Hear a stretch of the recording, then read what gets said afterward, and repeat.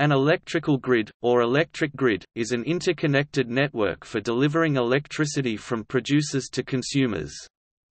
It consists of generating stations that produce electrical power, high-voltage transmission lines that carry power from distant sources to demand centers, distribution lines that connect individual customers. Power stations may be located near a fuel source, at a dam site to take advantage of renewable energy sources, and are often located away from heavily populated areas. The electric power which is generated is stepped up to a higher voltage at which it connects to the electric power transmission net. The bulk power transmission network will move the power long distances, sometimes across international boundaries, until it reaches its wholesale customer, usually the company that owns the local electric power distribution network. On arrival at a substation, the power will be stepped down from a transmission level voltage to a distribution level voltage. As it exits the substation, it enters the distribution wiring. Finally, upon arrival at the service location, the power is stepped down again from the distribution voltage to the required service voltages.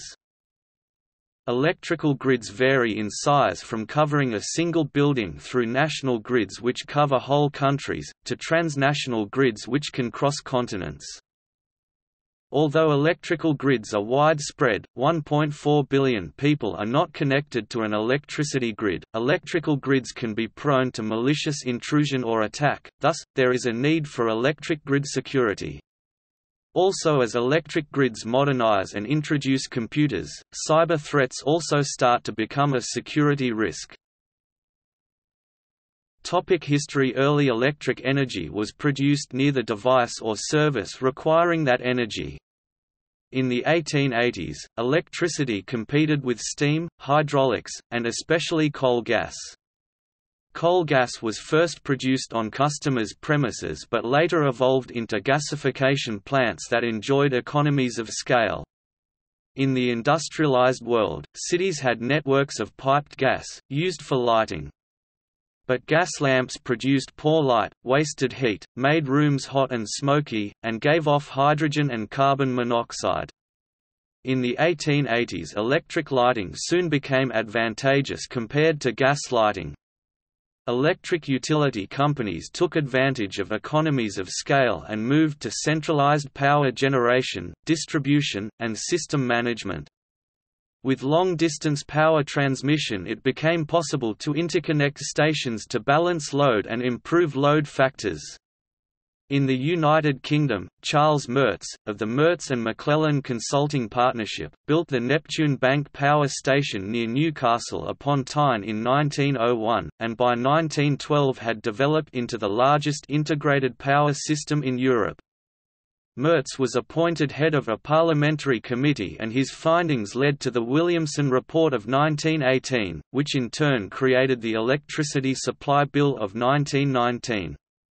The bill was the first step towards an integrated electricity system. The Electricity Supply Act of 1926 led to the setting up of the national grid. The Central Electricity Board standardized the nation's electricity supply and established the first synchronized AC grid, running at 132 kV and 50 Hz. This started operating as a national system, the national grid, in 1938. In the United States in the 1920s, utilities formed joint operations to share peak load coverage and backup power. In 1934, with the passage of the Public Utility Holding Company Act (USA), electric utilities were recognized as public goods of importance and were given outlined restrictions and regulatory oversight of their operations.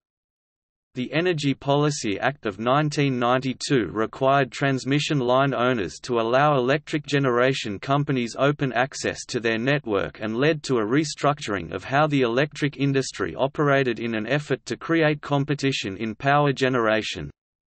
No longer were electric utilities built as vertical monopolies, where generation, transmission and distribution were handled by a single company. Now, the three stages could be split among various companies, in an effort to provide fair accessibility to high-voltage transmission. The Energy Policy Act of 2005 allowed incentives and loan guarantees for alternative energy production and advance innovative technologies that avoided greenhouse emissions. In France, electrification began in the 1900s, with 700 communes in 1919, and 36,528 in 1938. At the same time, the nearby networks began to interconnect, Paris in 1907 at 12 kV, the Pyrenees in 1923 at 150 kV, and finally almost all of the country interconnected in 1938 at 220 kV. By 1946, the grid is the world's most dense. That year that state nationalized the industry, by uniting the private companies as Électricité de France. The frequency was standardized at 50 Hz, and the 225 kV network replaces 110 and 120. From 1956, service voltage is standardized at 220/380ths of a volt, replacing the previous 127/220ths V. During the 1970s, the 400 kV network, the new European standard, was implemented.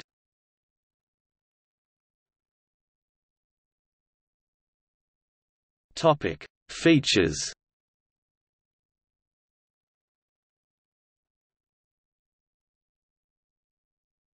Topic: Voltage. Grids are designed to supply voltages at largely constant amplitudes. This has to be achieved with varying demand, variable reactive loads, and even nonlinear loads, with electricity provided by generators and distribution and transmission equipment that are not perfectly reliable. Often grids use tap changes on transformers near to the consumers to adjust the voltage and keep it within specification.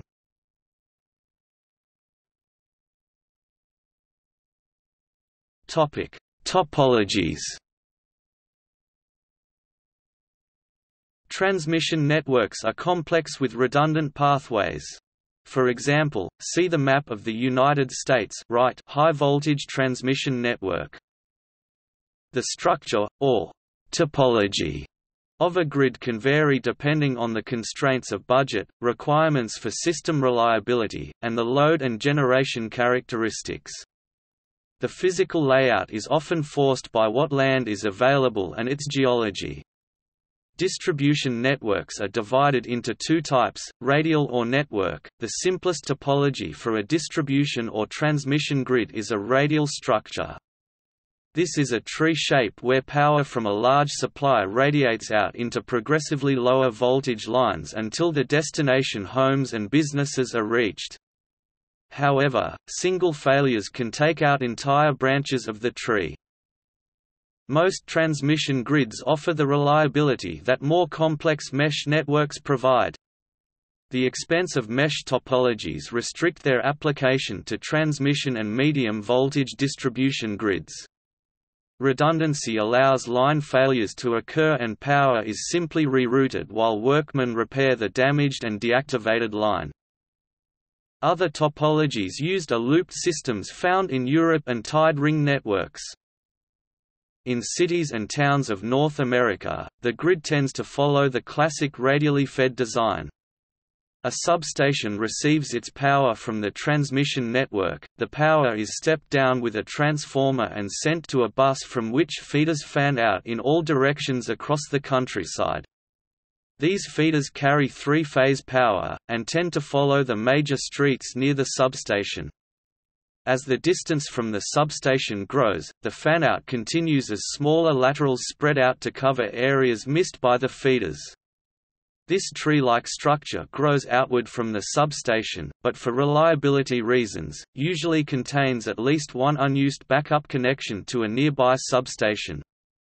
This connection can be enabled in case of an emergency, so that a portion of a substation's service territory can be alternatively fed by another substation.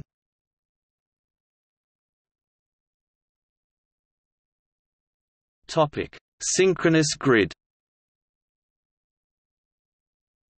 A synchronous grid or an interconnection is a group of distribution areas all operating with three-phase alternating current (AC) frequencies synchronized so that peaks occur at virtually the same time. This allows transmission of AC power throughout the area, connecting a large number of electricity generators and consumers and potentially enabling more efficient electricity markets and redundant generation. Interconnection maps are shown of North America right and Europe below left. A large failure in one part of the grid, unless quickly compensated for, can cause current to reroute itself to flow from the remaining generators to consumers over transmission lines of insufficient capacity, causing further failures. One downside to a widely connected grid is thus the possibility of cascading failure and widespread power outage. A central authority is usually designated to facilitate communication and develop protocols to maintain a stable grid.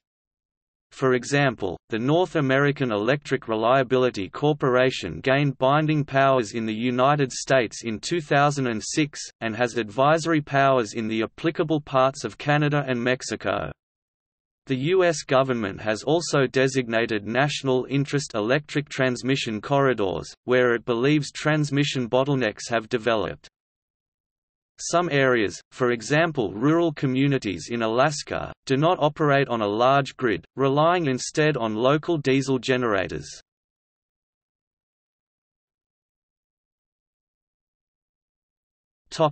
Frequency.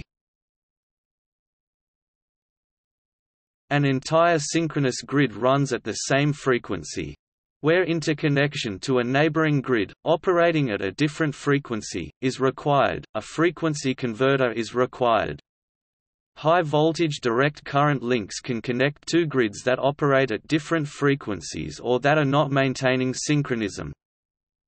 In a synchronous grid, all the generators must run at the same frequency, and must stay very nearly in phase with each other and the grid. For rotating generators, a local governor regulates the driving torque, maintaining constant speed as loading changes. Droop speed control ensures that multiple parallel generators share load changes in proportion to their rating. Generation and consumption must be balanced across the entire grid, because energy is consumed as it is produced. Energy is stored in the immediate short term by the rotational kinetic energy of the generators. Small deviations from the nominal system frequency are very important in regulating individual generators and assessing the equilibrium of the grid as a whole. When the grid is heavily loaded, the frequency slows, and governors adjust their generators so that more power is output. Droop speed control.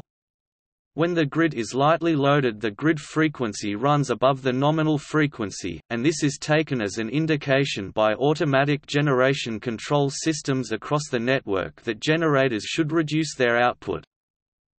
In addition, there's often central control, which can change the parameters of the AGC systems over timescales of a minute or longer to further adjust the regional network flows and the operating frequency of the grid. For timekeeping purposes, over the course of a day the nominal frequency will be allowed to vary so as to balance out momentary deviations and to prevent line-operated clocks from gaining or losing significant time. High-voltage direct current lines or variable frequency transformers can be used to connect two alternating current interconnection networks which are not necessarily synchronized with each other. This provides the benefit of interconnection without the need to synchronize an even wider area.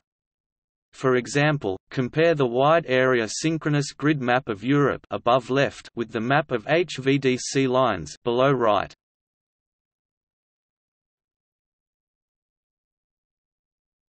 Topic: Interconnectors.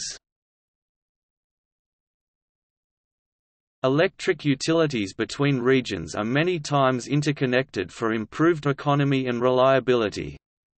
Electrical interconnectors allow for economies of scale, allowing energy to be purchased from large, efficient sources. Utilities can draw power from generator reserves from a different region to ensure continuing, reliable power and diversify their loads.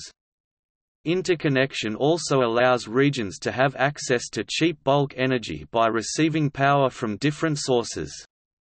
For example, one region may be producing cheap hydro power during high water seasons, but in low water seasons, another area may be producing cheaper power through wind, allowing both regions to access cheaper energy sources from one another during different times of the year. Neighboring utilities also help others to maintain the overall system frequency and also help manage tie transfers between utility regions.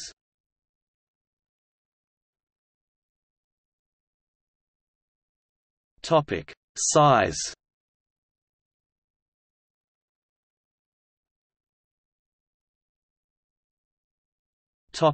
Wide area synchronous grid. A wide area synchronous grid, also called an interconnection in North America, is an electrical grid at a regional scale or greater that operates at a synchronized frequency and is electrically tied together during normal system conditions. These are also known as synchronous zones, the largest of which is the Synchronous Grid of Continental Europe (ENTSOE) with 667 gigawatts (GW) of generation, and the widest region served being that of the IPS/UPS system serving countries of the former Soviet Union. Synchronous grids with ample capacity facilitate electricity market trading across wide areas. In the ENTSOE in 2008, over 350,000 megawatt-hours were sold per day on the European Energy Exchange (EEX). All of the interconnects in North America are synchronized at a nominal 60 Hz, while those of Europe run at 50 Hz. Interconnections can be tied to each other via high-voltage direct current power transmission lines (DC ties), or with variable frequency transformers (VFTs), which permit a controlled flow of energy while also functionally isolating the independent AC frequencies of each side. The benefits of synchronous zones include pooling of generation, resulting in lower generation costs, pooling of load, resulting in significant equalizing effects, common provisioning of reserves, resulting in cheaper primary and secondary reserve power costs, opening of the market, resulting in possibility of long-term contracts and short-term power exchanges, and mutual assistance in the event of disturbances. One disadvantage of a wide-area synchronous grid is that problems in one part can have repercussions across the whole grid. For example, in 2018 Kosovo used more power than it generated due to a row with Serbia, leading to the phase in the whole synchronous grid of continental Europe lagging behind what it should have been. The frequency dropped to 49.996 Hz. This caused certain kinds of clocks to become 6 minutes slow.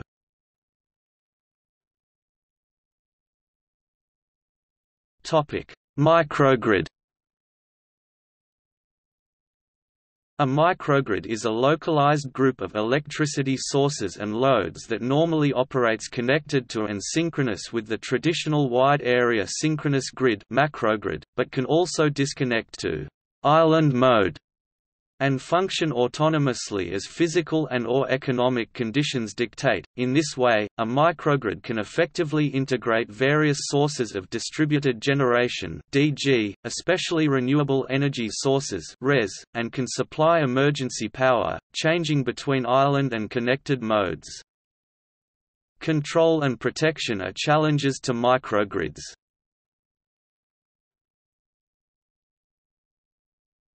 Topic: Supergrids.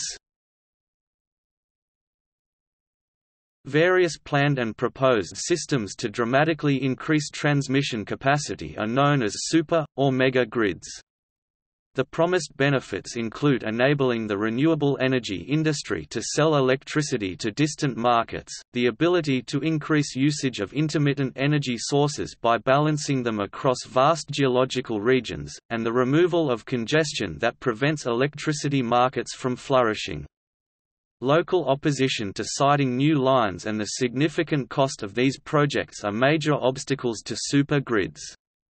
One study for a European supergrid estimates that as much as 750 gigawatts of extra transmission capacity would be required capacity that would be accommodated in increments of 5 gigawatts HVDC lines.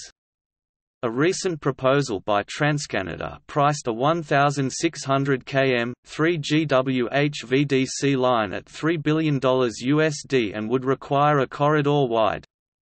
In India, a recent 6 GW, 1,850 km proposal was priced at $790 million and would require a wide right-of-way.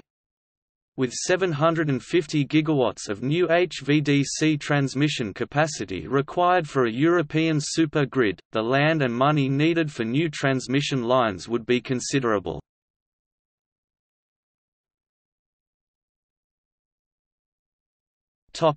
Trends.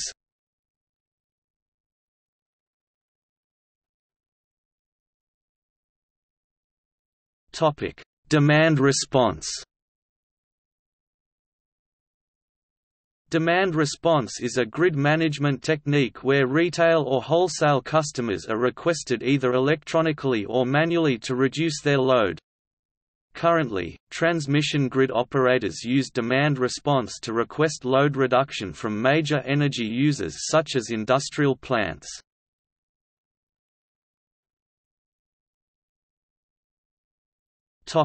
Aging infrastructure.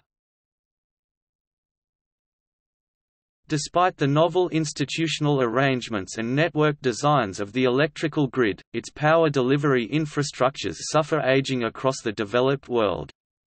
Contributing factors to the current state of the electric grid and its consequences include aging equipment. Older equipment has higher failure rates, leading to customer interruption rates affecting the economy and society. Also, older assets and facilities lead to higher inspection maintenance costs and further repair and restoration costs. Obsolete system layout. Older areas require serious additional substation sites and rights of way that cannot be obtained in current area and are forced to use existing, insufficient facilities. Outdated engineering. Traditional tools for power delivery planning and engineering are ineffective in addressing current problems of aged equipment, obsolete system layouts, and modern deregulated loading levels. Old cultural value. Planning, engineering, operating of system using concepts and procedures that worked in vertically integrated industry exacerbate the problem under a deregulated industry. One countermeasure against cascading failures from exploding high-voltage transformers is high-voltage transformer fire barriers.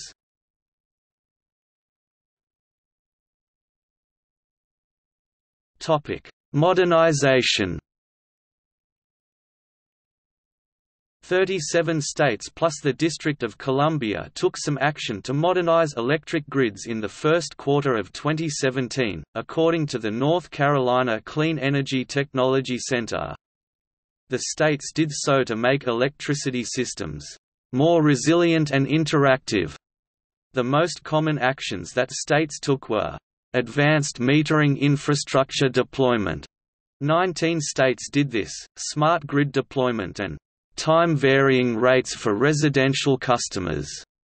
Legislatively, in the first quarter of the year 82 relevant bills were introduced in different parts of the United States.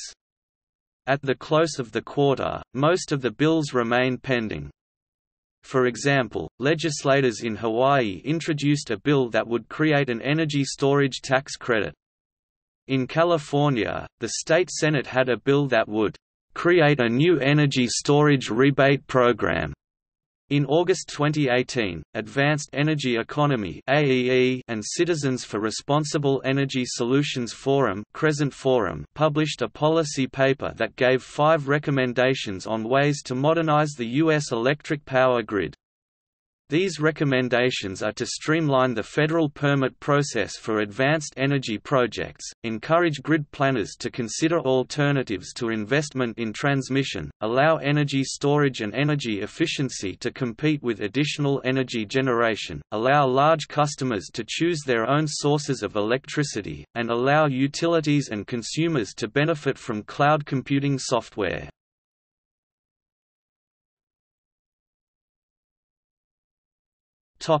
Distributed generation.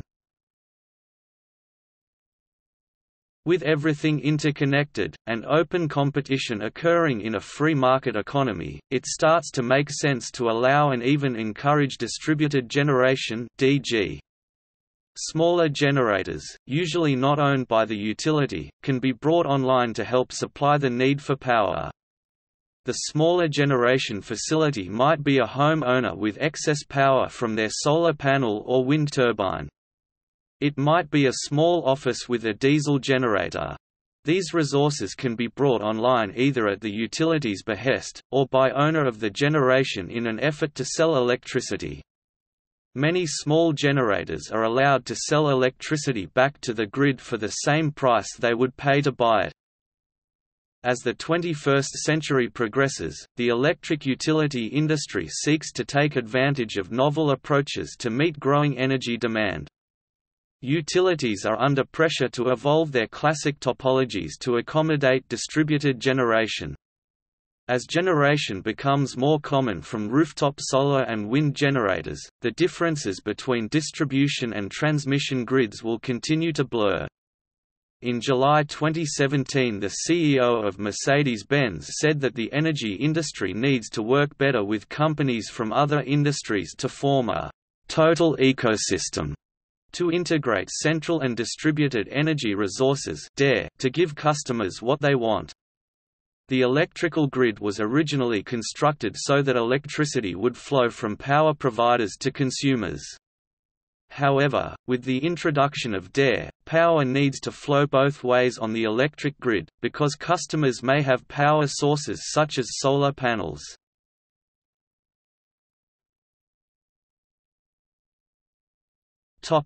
Smart grid. The smart grid would be an enhancement of the 20th-century electrical grid, using two-way communications and distributed so-called intelligent devices. Two-way flows of electricity and information could improve the delivery network.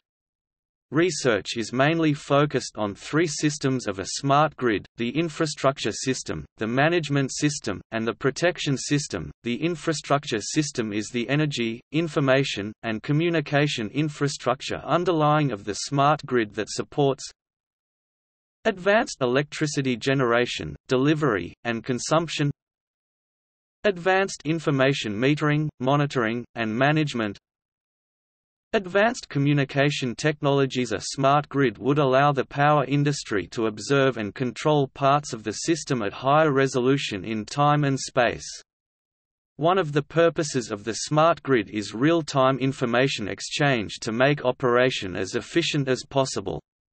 It would allow management of the grid on all time scales, from high-frequency switching devices on a microsecond scale, to wind and solar output variations on a minute scale, to the future effects of the carbon emissions generated by power production on a decade scale. The management system is the subsystem in smart grid that provides advanced management and control services. Most of the existing works aim to improve energy efficiency, demand profile, utility, cost, and emission, based on the infrastructure by using optimization, machine learning, and game theory. Within the advanced infrastructure framework of smart grid, more and more new management services and applications are expected to emerge and eventually revolutionize consumers' daily lives. The protection system of a smart grid provides grid reliability analysis, failure protection, and security and privacy protection services. While the additional communication infrastructure of a smart grid provides additional protective and security mechanisms, it also presents a risk of external attack and internal failures. In a report on cyber security of smart grid technology first produced in 2010, and later updated in 2014, the U.S. National Institute of Standards and Technology pointed out that the ability to collect more data about energy use from customer smart meters also raises major privacy concerns, since the information stored at the meter, which is potentially vulnerable to data breaches, can be mined for personal details about customers. In the U.S., the Energy Policy Act of 2005 and Title 13 of the Energy Independence and Security Act of 2007 are providing funding to encourage smart grid development. The objective is to enable utilities to better predict their needs, and in some cases involve consumers in a time-of-use tariff. Funds have also been allocated to develop more robust energy control technologies.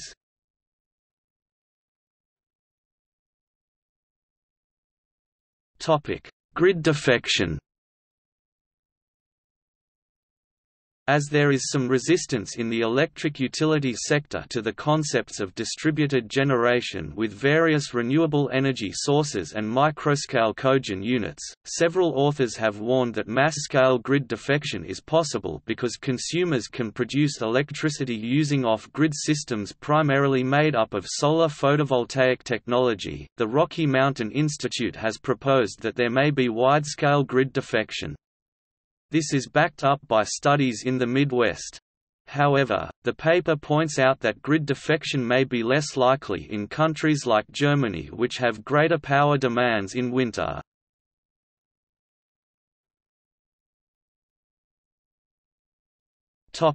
Utilities and oligopoly. Due to the enormous capital outlays, utilities were a vertically integrated business throughout the 20th century, owning the power generation, the transmission lines while also managing the bills. Commercialization. Nowadays, technological progress has enabled individuals and groups to take on the functions that used to be the sole domain of the utility. Adding to the shift is the impact of aging infrastructure on reliability, security and performance factors.